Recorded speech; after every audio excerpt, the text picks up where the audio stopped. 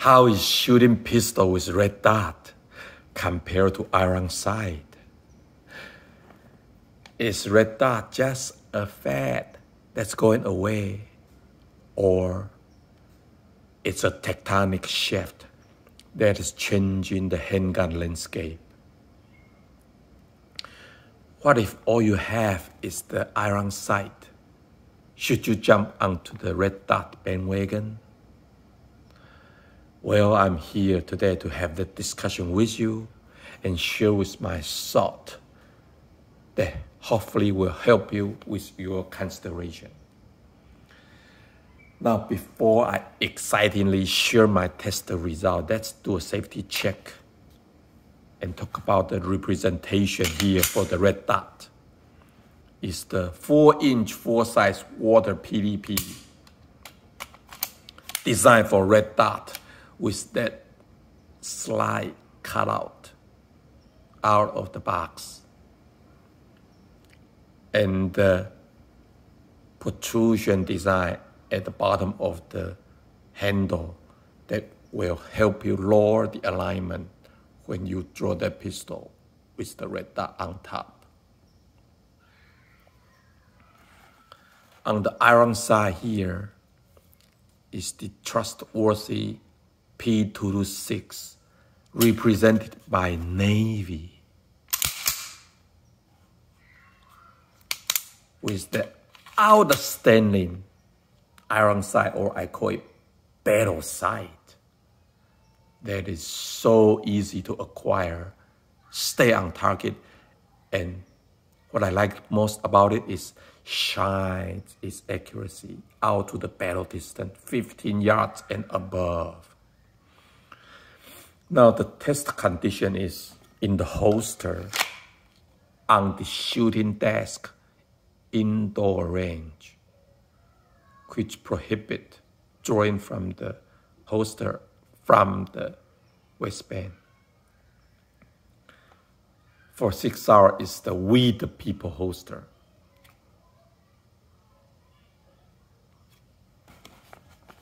For Walther PDP is the Dara holster.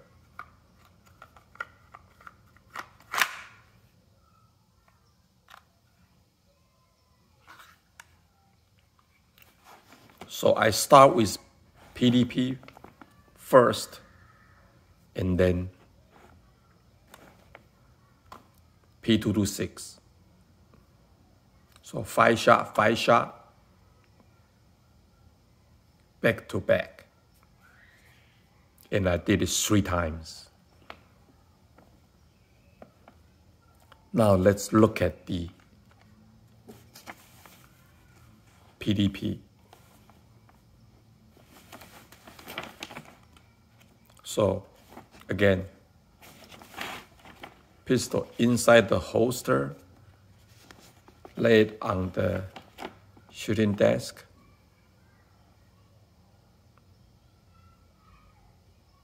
And once I hit the timer, I draw from it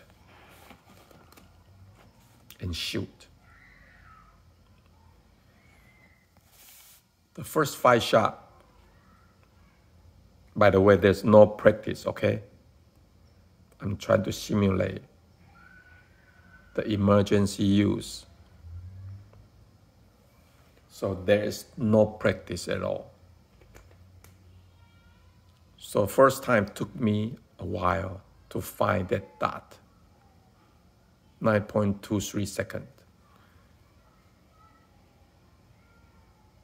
And the second iteration, I get better, 8.24. And the third, I got really good, 6.29. A very good time for me.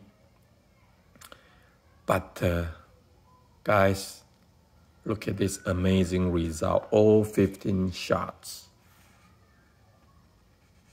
All 15 shots landed here. Truly amazing. Average time is 7.92 seconds. Now let's look at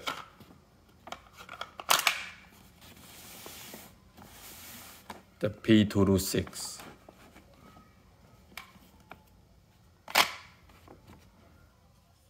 Same thing, gun inside the Walther PDP holster laying on the desk. Once I hit the timer, I draw from it and shoot. First 5 shot and no practice. First 5, 8.33 seconds. Second time, 7.85 seconds. The third time, 7.41 seconds. On average, 7.86. A little bit better, a tad better, because the spread between them, among them, is narrower. But the result is not as good. Still very strong though. The 10 shot landed here is strong. There's a 5 shot, 1, 2, 3, 4, 5. The second iteration right here. I'm sorry, 1, 2, 3, 4, 5. This is the second iteration right here. Because I shoot both with both eyes open, which I strongly recommend you to practice when you shoot pistol, is to shoot them with both eyes. Okay? Because if you shoot it with one eye, it takes a lot of time to get that first shot. But this second iteration, when I shoot with both eyes open, I think, because my strong eye is left eye, but I think I use my right eye. Even with my both eyes open, so I kind of, land both right here. So there was a mistake on my end. But granted, a mistake is a mistake. When you shoot with red dot, with both eyes open, you will not have that problem. Or not happening in this test. So as you can see, the spread is wider. Even I take this out right here, which is amazing. By the way, the distance is 8 to 10 yards. So it's not close. So the result here is still very strong. It's just with that second iteration that I probably shoot it cross-eyed. The spread is narrower, implying perhaps not much room to improve.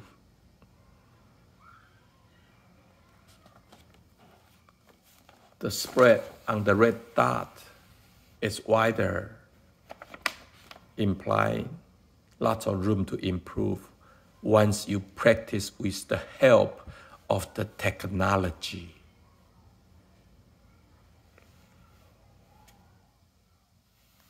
So that's the test result. In short, I find that red dot does help with your speed and accuracy for sure. But it takes practice for you to find that dot at the beginning. And it may take more time, but as you get used to it, your time will drop. And during the test, I also find that red dot so much easier to stay on target, especially with my Holosun 407 CO. That is an 8 MOI circle. So it's not a solid dot. It helps so much to stay on target.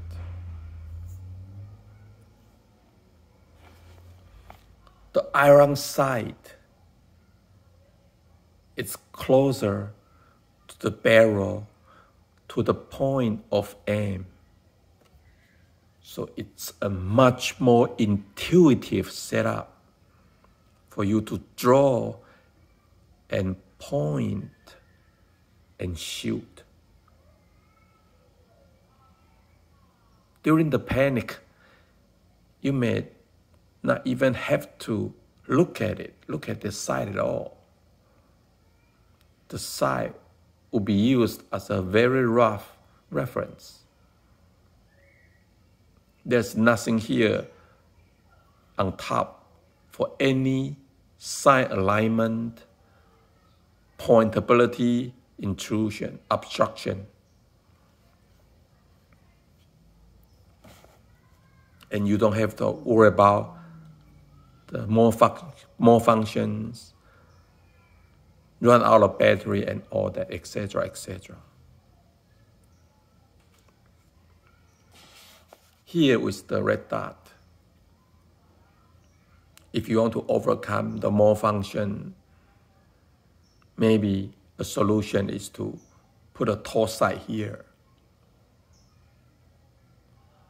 So you can see the torch sight through the red dot. But again, I don't know how accurately that torch sight would be because I never had that experience myself. But even with the torch sight, you still have to look through with the lens. So it's going to be a little bit slower if you use the torch sight through the lens compared to pure iron sight setup. It's just the physics. So that's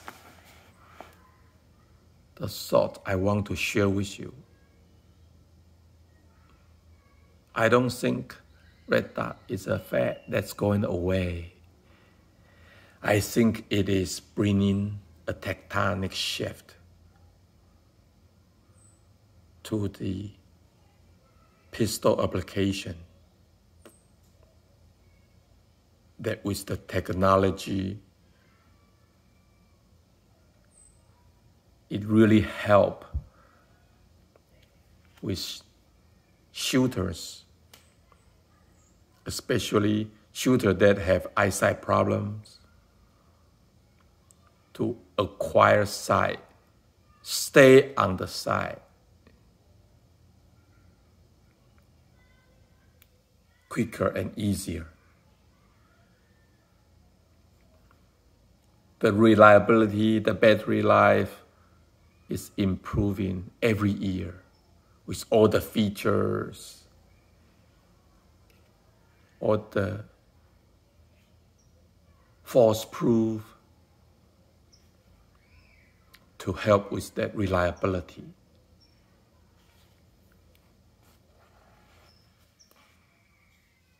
The iron sight will always be here to stay.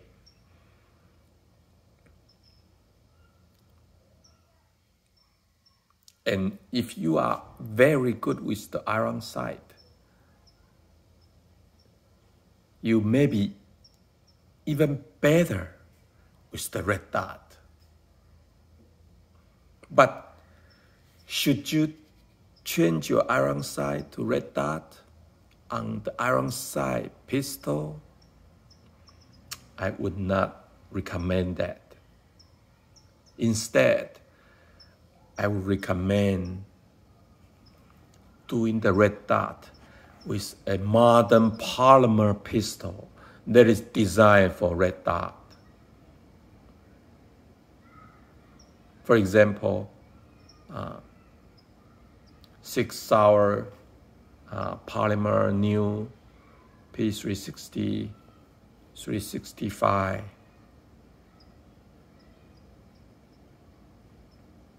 Walther or Glock with MOS, they are all designed for red dot use. They are light, so they can take on additional weight of their red dot. They have the red dot cut out on the slide, so it's factory tested to ensure reliability. every shot. The slightest change on weight on the slide will affect your reliability.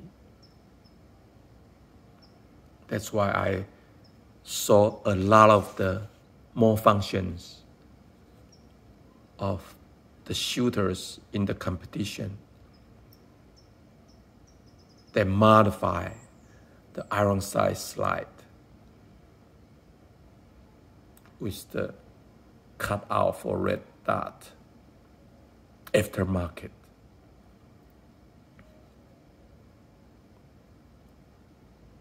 Now maybe you can get a new slide with the red dot cutout, but still with an all metal construction. It's going to increase your weight, change a little bit on your balance. Bottom line, if you want to start your red dot journey, I would definitely recommend you go with a ground up design for the red dot pistol.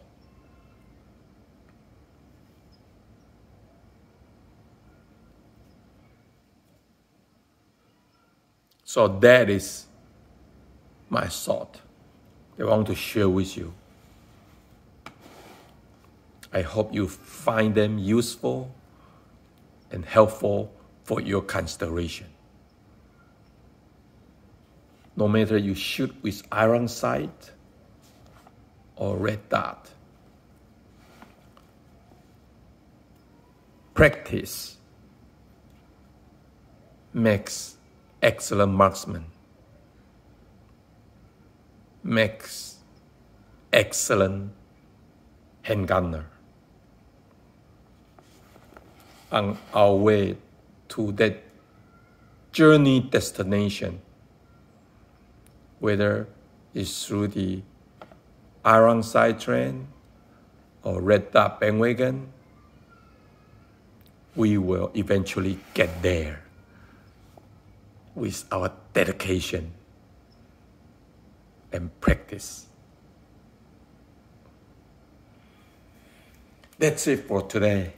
I hope you enjoyed this video. Please subscribe, share it, comment below with your thought, like, dislike, with your reasons. I love you all. Thank you so much. I'll see you next time.